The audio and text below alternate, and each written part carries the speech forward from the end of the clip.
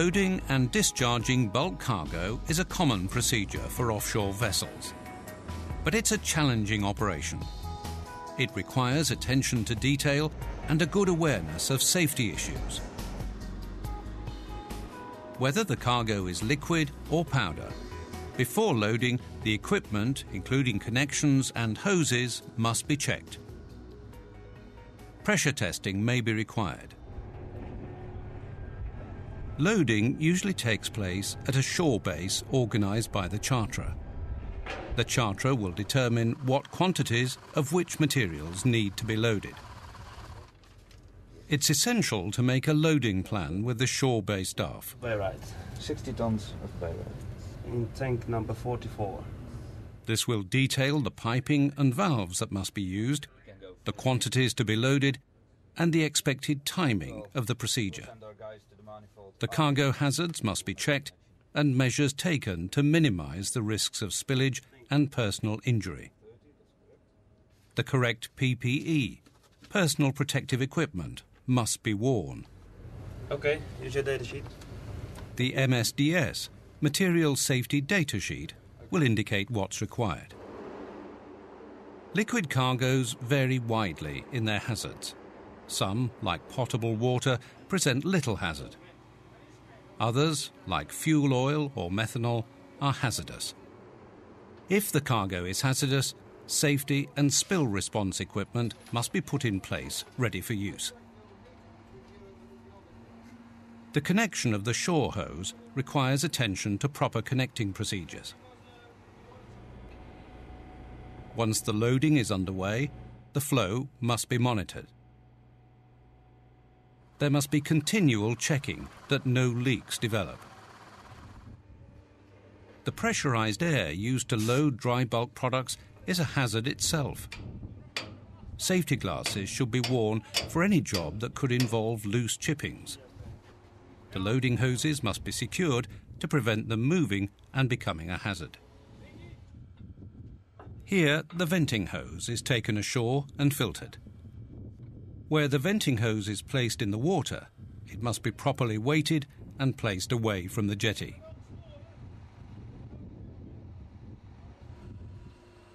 All hoses, including the venting hose, must be monitored during loading.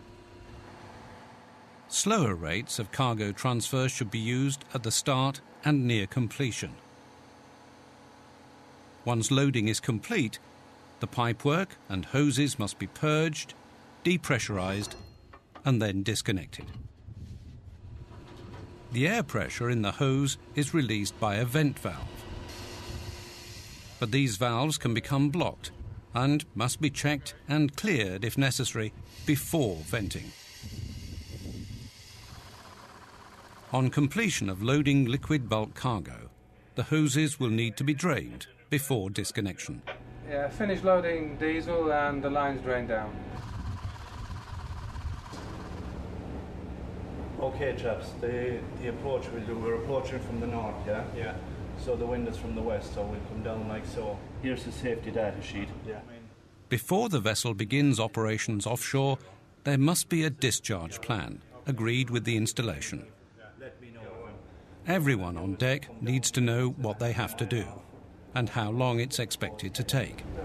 Then we'll go through the manoeuvring checklist. We'll check them. Checklists may need to be completed and signed by the vessel and the installation. The type of the connection to the installation's hose must be known and understood by the deck crew. So that's the plan. Okay. All right, everybody happy? Yeah. Okay.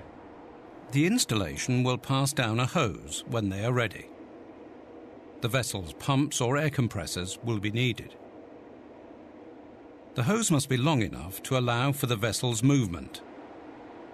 Ideally, it will have flotation collars. The hose should be secured so that it can be seen from the bridge, and so that it will not interfere with propellers or thrusters. At night, the hose will need to be lit. Before starting either dry or liquid bulk cargo discharge, the vessel's working pressure and emergency stopping procedures must be discussed and agreed with the installation. The bridge must be adequately manned to cover both manoeuvring the vessel and the cargo operations taking place.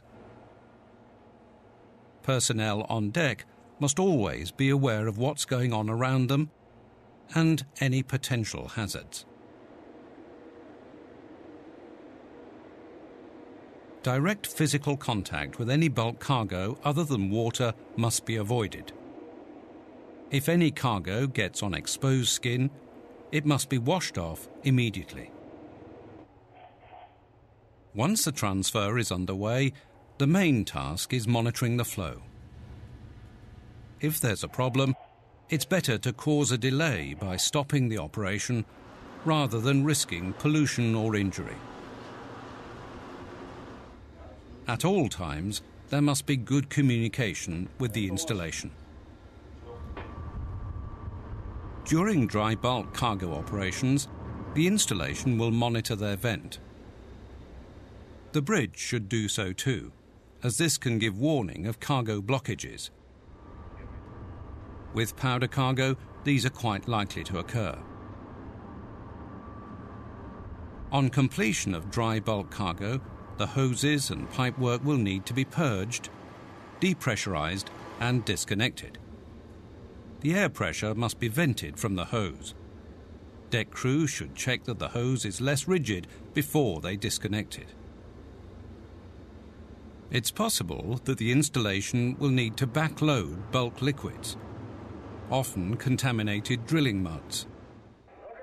The vessel must be certain what hazardous chemicals are contained in these muds. There must be a proper plan, agreement on pressures, and emergency stopping procedures. On completion of all liquid cargo operations, the hose will need to be drained back to the vessel to ensure that there is no spillage. If hoses, pipework and tanks need cleaning, established procedures should be followed in line with MARPOL requirements. Bulk cargo transfers are demanding procedures requiring care and attention. Good risk management is essential to successful and safe bulk cargo operations. Those responsible must plan operations effectively. They need to encourage everyone to have safety, rather than speed, as the highest priority at all times.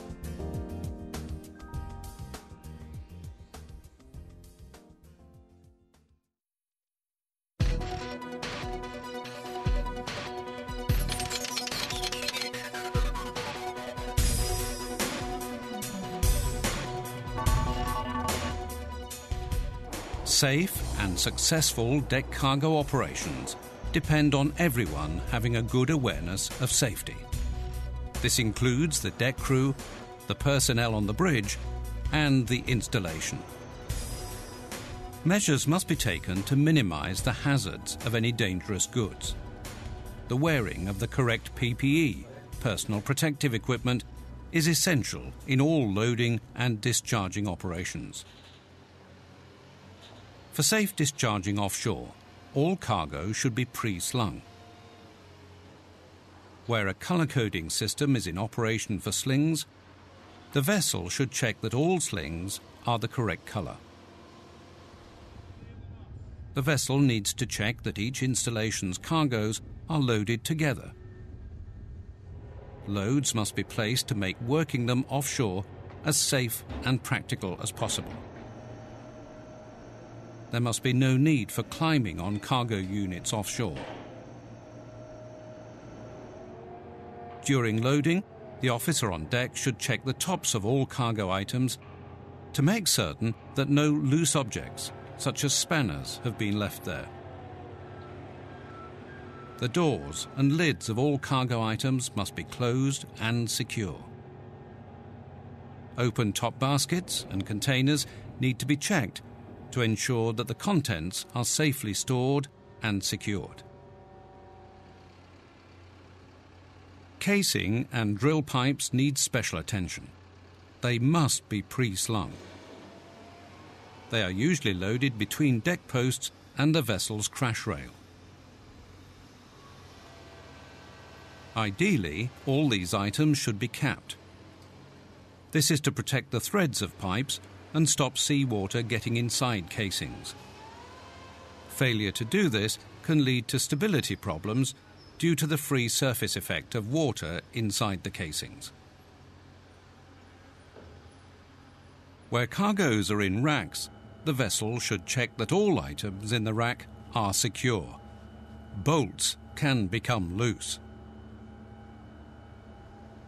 Dangerous goods, such as gas cylinders, helicopter fuel, explosives and radioactive isotopes, must be stowed away from the accommodation, with the correct separation, in accordance with the IMDG code or national legislation.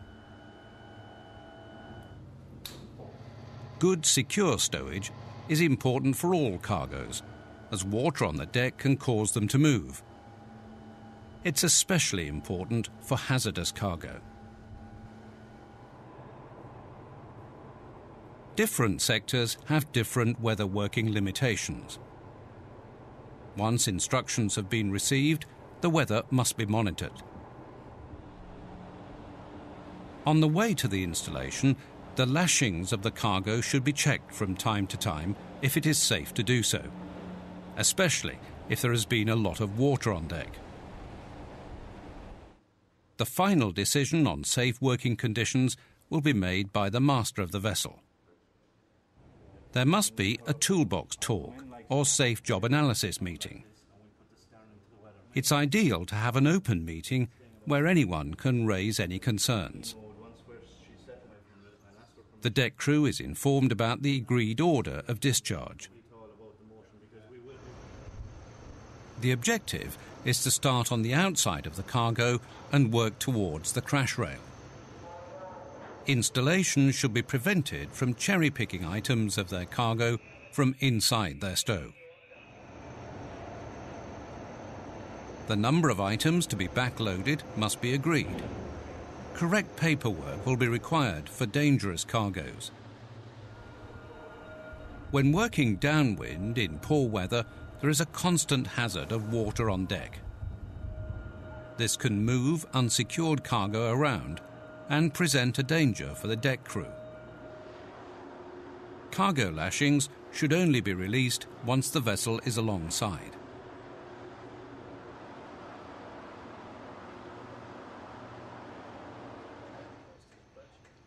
There must be good radio communication between the vessel and the deck foreman on the installation. Arrangements must be agreed for stopping cargo operations if the weather deteriorates or the operation becomes unsafe for any other reason. The usual procedure is for one of the deck crew to tend the hook. He grabs the pennant or stinger. The other lifts the sling and connects the hook to the sling. Once the hook is attached to the sling, the crew must withdraw to a safe position. Sometimes the deck crew have radio communication either with the bridge or directly with the crane operator. Then the crew member designated as the banksman instructs the crane operator on the installation. He then monitors the lifting. If there isn't radio communication, the banksman must use standard hand signals. Signals for the crane operator to lift must only be given when the deck crew are safe. Throughout the operation, deck crew should look out for each other's safety, as well as their own. The bridge also watches them to ensure they are working safely. For backloading, the same safety procedures apply. No dangerous goods should be backloaded until the correct documentation is supplied by the installation. The installation must be asked to check that all doors and lids are closed and secure, and that there are no loose objects on top of the cargo items. There will need to be good communication between the installation and the bridge. The deck crew must remain in a position of safety until the cargo reaches the deck. Safe offshore cargo operations depend on good stowage of the cargo and having it fastened securely to prevent movement in all weathers. It depends on good teamwork between the bridge and deck of the vessel, and between the vessel and the installation. Those on the deck and those on the bridge must always be looking out for the safety of the deck crew. Their safety must always be the first priority.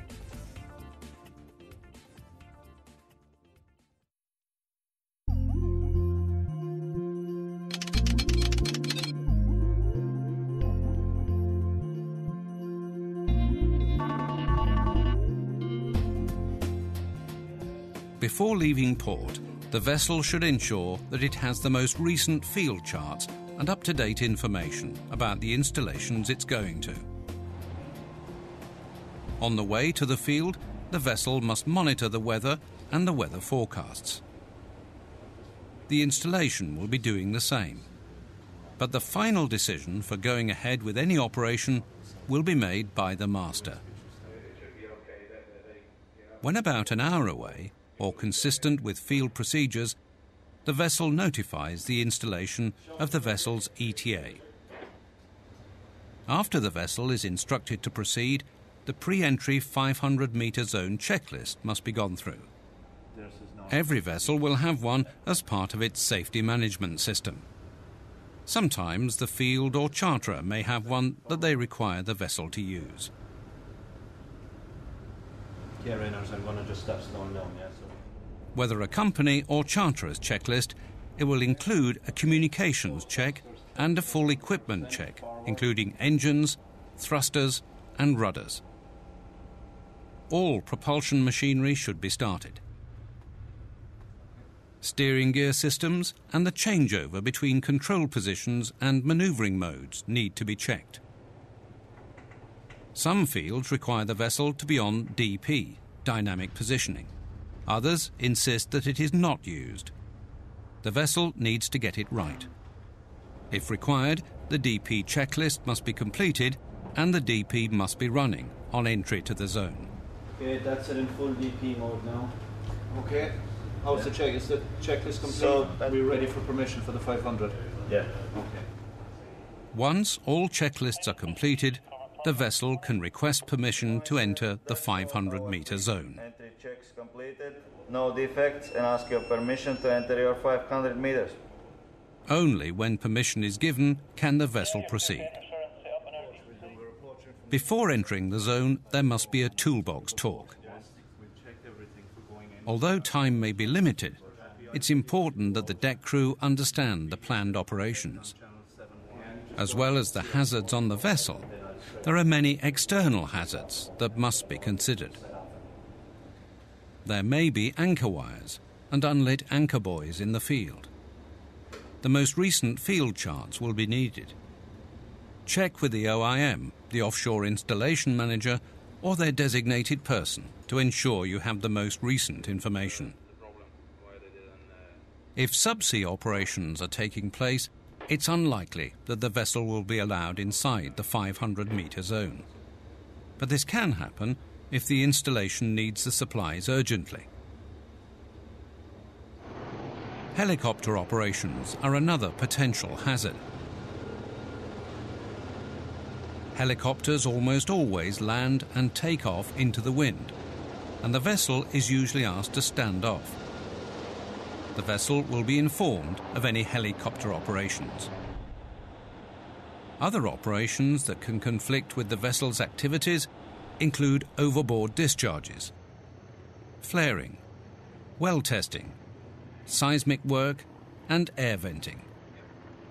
The master must ensure that the installation's designated person keeps the vessel fully informed about all these operations, both planned and unplanned. The vessel should first maneuver to a safe position outside the radius of the installation's cranes, and at least 50 meters off the installation. The master should then assess the situation to ensure that working conditions are safe before proceeding to the position for cargo operations. Inside the zone, the engine room as well as the bridge should be continually manned. It's best practice to work downweather from the installation. If the installation requires the vessel to work upweather, a further risk assessment may be needed. It's possible that the vessel may need to tie up to the installation. This is a challenging procedure. The vessel will be moored either stern to or alongside. Regular checking of the mooring ropes is essential. These situations can cause considerable wear on the mooring ropes.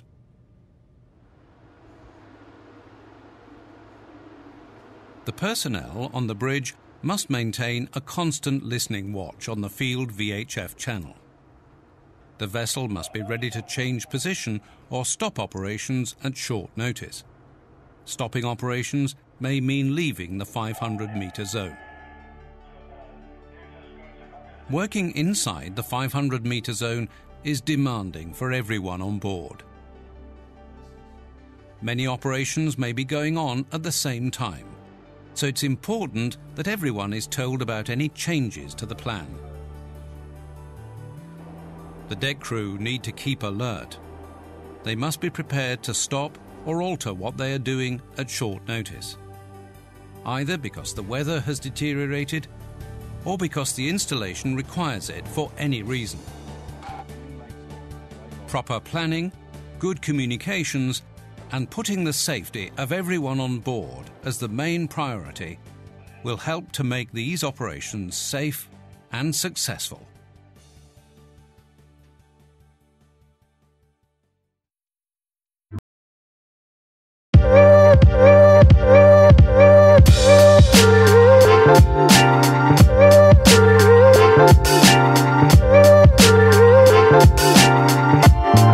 Working on deck on offshore vessels requires good safety awareness by both the deck crew and those on the bridge controlling the operation. The risk of personal injury is always present. The first defense against this is keeping to proper planned procedures. Personal protective equipment, PPE, is also important. This includes a hard hat with a chin strap, safety footwear, high visibility jackets, and gloves. It can also include eye protection. Flotation devices will be required on vessels with open decks. These must be put on correctly so that they do not come off should the wearer fall into the water. There is often water on deck, so slips, trips and falls are a constant hazard. The deck crew should look out for each other's safety and be prepared to stop the operation if their safety is jeopardized. Generally, for hooking up pre-slung cargoes, a team of 2 is required. Deck crew must go to a position of safety during actual lifting.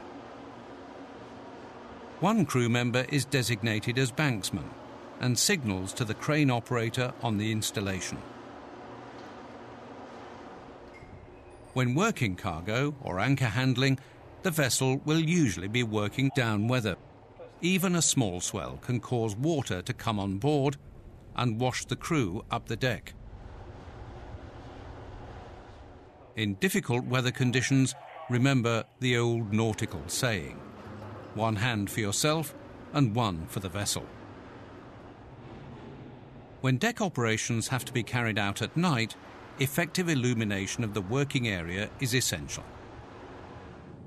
In anchor handling, towing, and also mooring operations, everyone on deck, as well as those commanding the deck crew, must be aware that ropes and wires can break.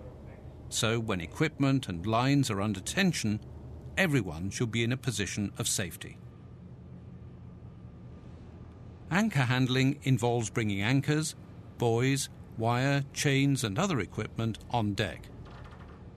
The mud and water that comes on deck with them makes the deck slippery and increases the risk of slips, trips and falls.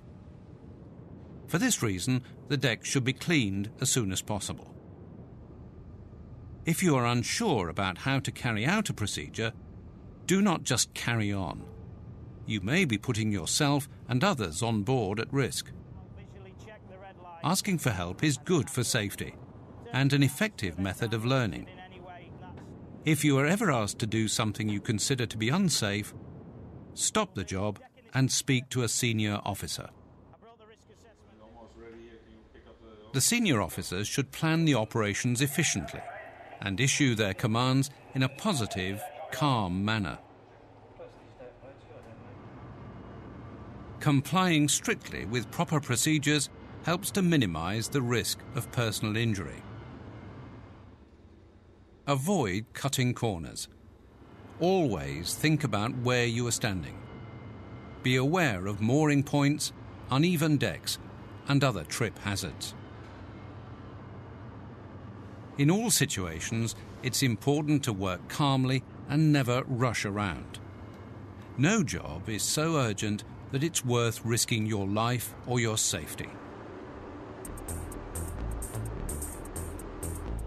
You, your colleagues, and the vessel will all benefit from you carrying out your work calmly and correctly.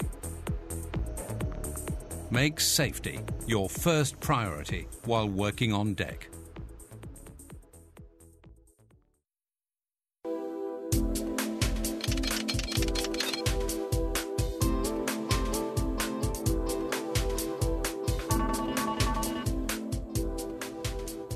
Working offshore is demanding. The work is specialised and often technical. The schedules are intense.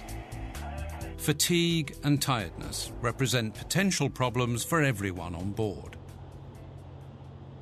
Tiredness is due to long or hard physical effort. It's resolved by rest and sleep.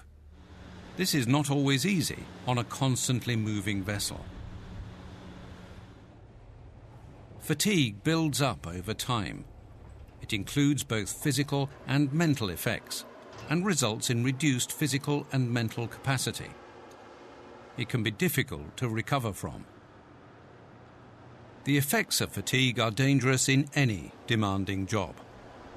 Fatigue affects everyone, regardless of experience, skill, age, knowledge, and training. It can affect an individual's reaction time, coordination, and decision-making.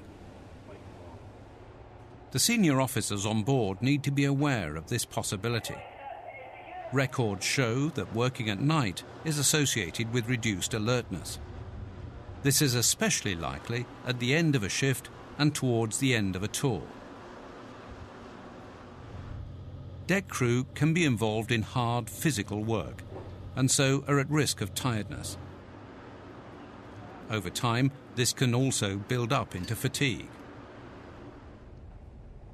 Those on the bridge are at risk of fatigue when manoeuvring the vessel for long periods while close to installations. To avoid tiredness and fatigue, all personnel must use their off-duty time to relax and sleep. There is international legislation that restricts working hours on ships and so helps to combat fatigue. everyone needs to know and comply with the working hours set out in the STCW Convention and the Maritime Labour Convention. Many vessels are chartered and manned for 24-hour working. If not, personnel must know the contractual arrangements for their vessels. Occasionally, installations will ask for longer work hours than the vessel is chartered for. Masters should put the welfare of their crews first. If they believe that crew fatigue will increase the hazards of any requested operation, they must say no and give their reasons. All right, lads. How's it going? As well as knowing the legislation, the human element is equally important. They want us to go alongside now, it's workable. How do you feel about going in? Because I know you wouldn't have got much sleep last night. Yeah, I'm happy. You feel all right? You feel alert enough? If you're not happy, Everyone must make the best use of their off-duty time to get enough rest. Senior officers must ensure that everyone, including themselves, does that. Tired and fatigued crew members are more likely to suffer personal injuries and make poor decisions with the potential to endanger the crew, the vessel, installations, and the marine environment. Everyone needs to be aware of the effect of continual heavy weather on personnel's ability to sleep. During safe job analysis and toolbox meetings, senior officers should watch out for any signs of fatigue in their personnel. But everyone should know how to recognize the signs of fatigue in themselves and their colleagues. The danger signs include difficulty staying awake, difficulty in concentrating, slowness and clumsiness. Fatigued individuals become more forgetful. They get headaches and feel giddy. Other signs show the psychological effects of fatigue. People become unusually irritable and less talkative. They can become depressed and show increased antisocial behaviour. If anyone believes that fatigue is affecting them or a colleague, they should do what they can to get themselves or the individual some rest. The person concerned must use their maximum allowance of rest time to sleep and relax. Crew members should inform their supervisor if they believe that fatigue is lowering their effectiveness. In the longer term, reducing fatigue is helped by eating healthily, smoking less, and reducing caffeine consumption.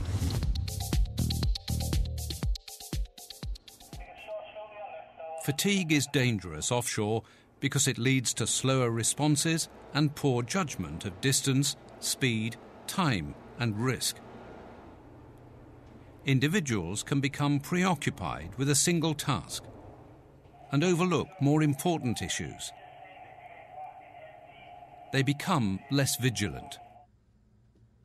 Officers should ensure that everyone, including themselves, gets enough rest and makes best use of their off-duty time to minimize fatigue. Everyone needs to be aware of the symptoms of fatigue. Remember that if you are suffering from fatigue, you have the potential to endanger yourself, your colleagues, your vessel, and the marine environment. Watch this video again, read the workbook, and discuss these issues with your colleagues.